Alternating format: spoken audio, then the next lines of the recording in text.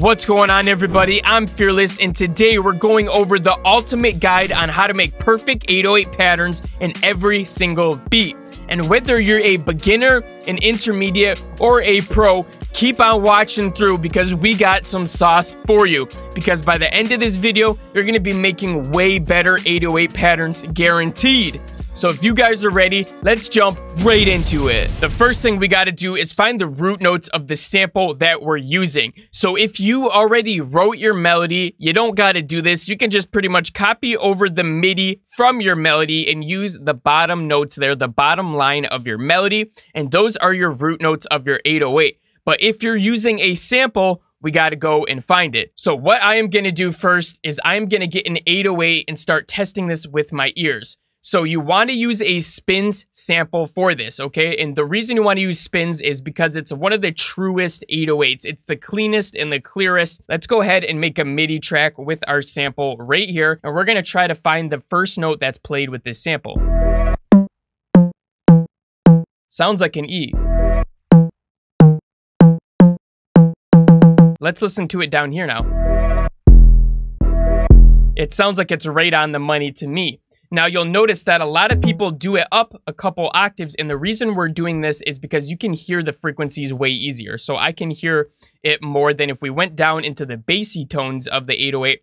Then it makes it a little bit harder to hear what note we're on and distinguish it. Let's listen to see what the rest of the bass line is doing. Okay, so we got our next note right here.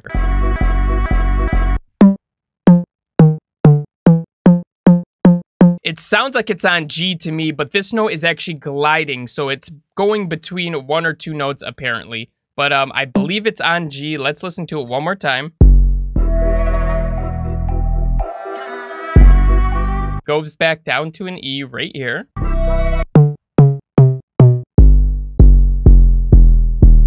Yeah, it sounds like it's the G sharp for me. Let's go down a couple octaves and hear it.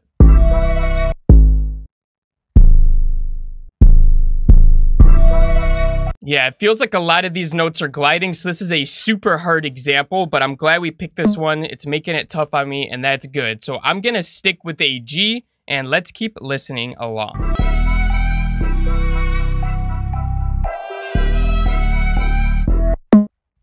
All right, so it looks like it pretty much stays on a G, and then it might go down a couple notes here, but we're just looking for the root notes. So now we found our root notes, at least our best guess for now. And what we're going to do is we're going to fact check ourselves to make sure what we heard was accurate. So I'm also going to go down a couple octaves now. This is probably where it would be if I was going to make the 808 pattern. And what we can do here is there's a couple ways to fact check it. You can use Ableton's converter, which we're going to do in a second here. You could also use a plugin like Scalar or Captain's Chords or any other plugin that's going to tell you the scale or the chords that are being used. And you can go ahead and find your bass line using one of those plugins.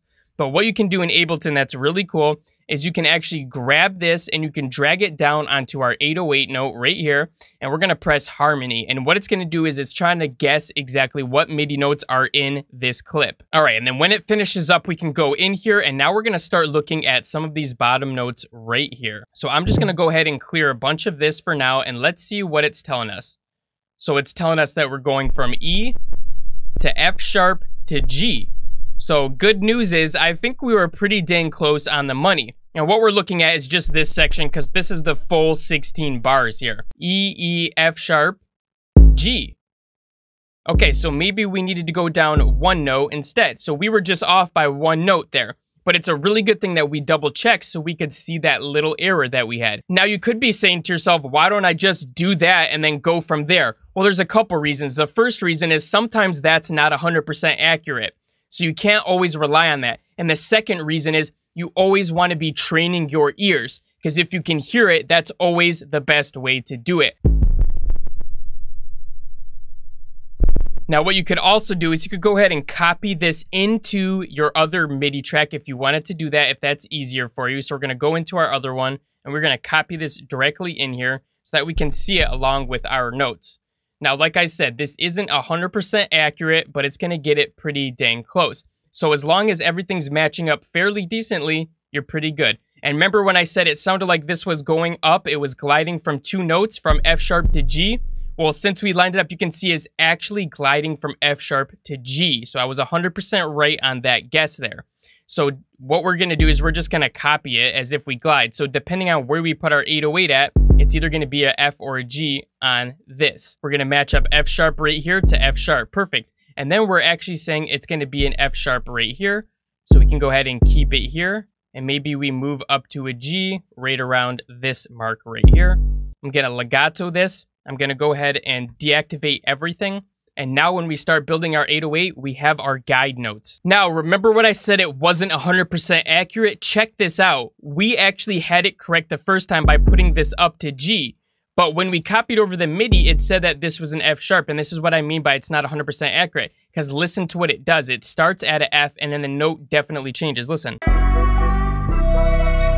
That's definitely going up. Now, let's start writing this 808 pattern. For the sake of this tutorial, I'm just going to chop out the lows here.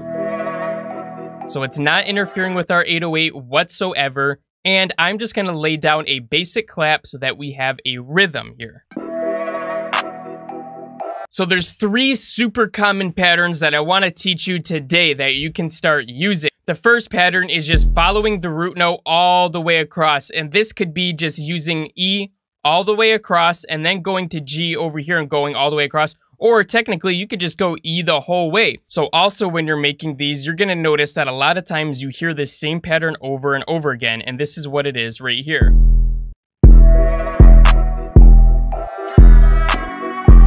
Right? So that's what it is. You leave a little gap right here, but it's pretty much the same all the way over. And you just copy this over the whole time. This pattern just works on everything. So this would be the first example.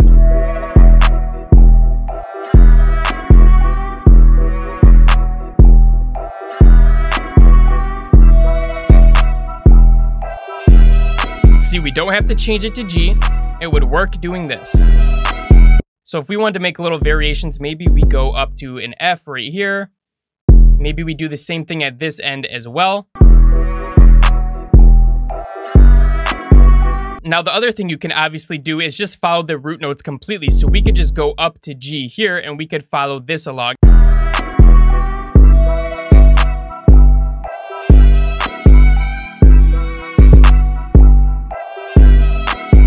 So that was the first pattern, just following the root note all the way across. Now, this second one is using 2 different notes. So you're just going to start at the root note and then you're just going to go up to a higher note. Let me show you exactly what I mean here.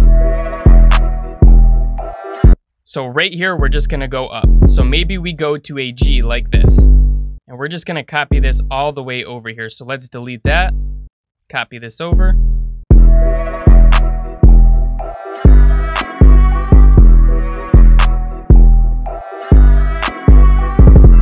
So just using one note, the root note, and then going up to a higher note can work really well. Now, obviously, you could also go down to a lower note. For instance, if we wanted to go down to a G.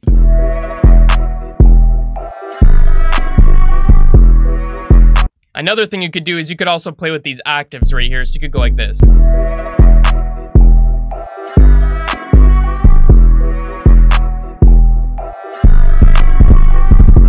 So that is the second most common type of pattern you're going to hear again and again. And guys, once you know these patterns and you start listening to your favorite songs, you're going to be like, oh my God, there's that pattern that we talked about. There's that pattern. You're going to hear it pop up time and time again. So the next pattern that we're going to take a look at is one of the best ones because it sounds so dang good. And what it's going to be is following the root note all the way across for the first 4 bars. And then from there, we're going to go down 1 note for the next 2 bars. And then we're going to go down another note from there on the last 4 bars, or 2 bars, excuse me. And vice versa. Instead of going down, you could just go up. And you'll have to play with this a little bit. I might go up to a G first and then down to an F sharp. Let's see how this sounds.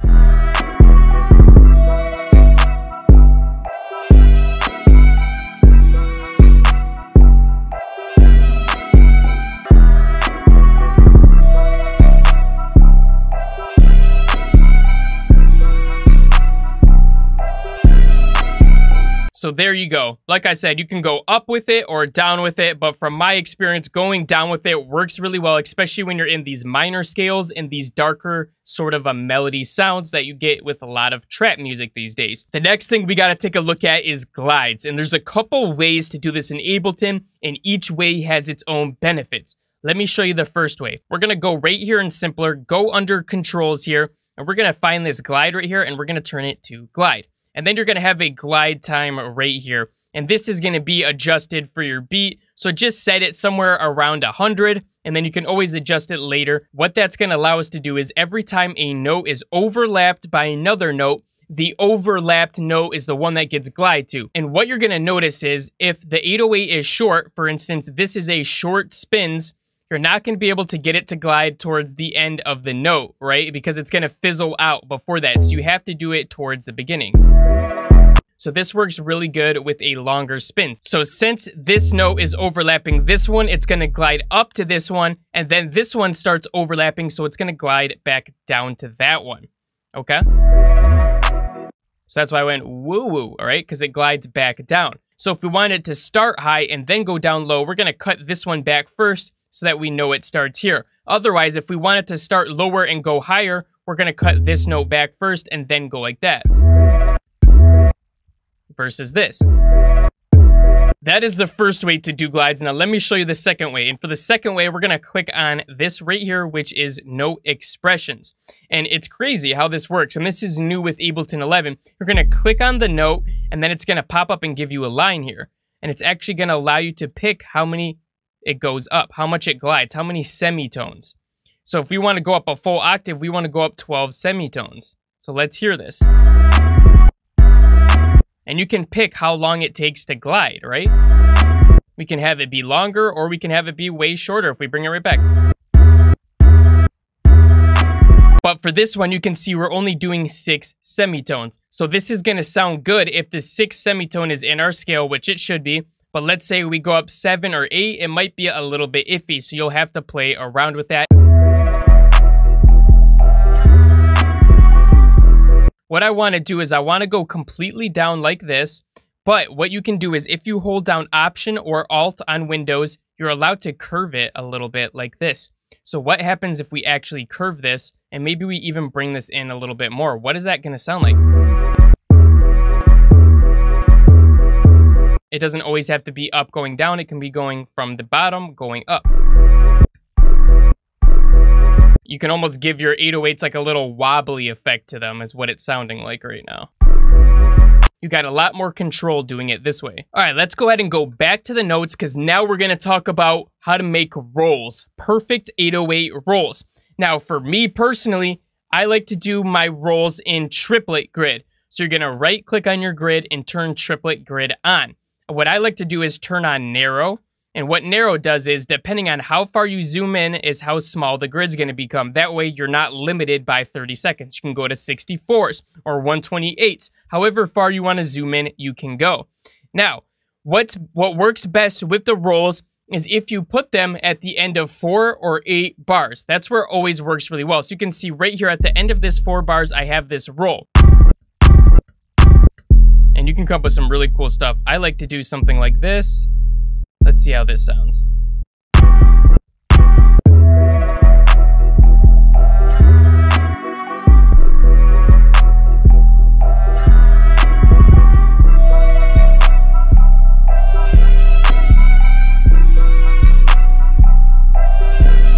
All right, so let's go ahead and put a roll at this section as well. Now, what can be really cool is if you get it super small like this right here, and we're just gonna copy this over a bunch of times and we're gonna mess with the velocity.